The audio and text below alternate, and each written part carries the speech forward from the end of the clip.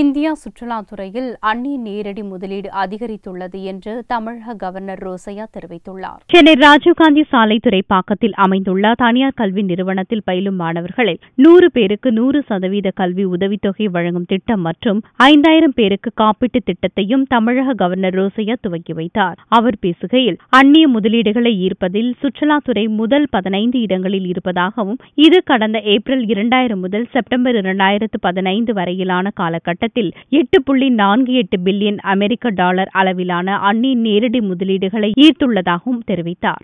மாணவர்களுக்கு 100% scholarship free எஜுகேஷனுக்கான துவக்கமும், அனைத்து மாணவர்களுக்கும் இங்கே ஒர்க் பண்ணக்கூடிய அனைத்து ஆசிரியர்களுக்கும் ஃப்ரீ லைஃப் இன்சூரன்ஸ் மேதகு கவர்னர் அவர்களுடைய கையால் 5000 பேருக்கு வழங்கக்கூடிய துவக்க விழாவும் இன்றைக்கு நடந்தது.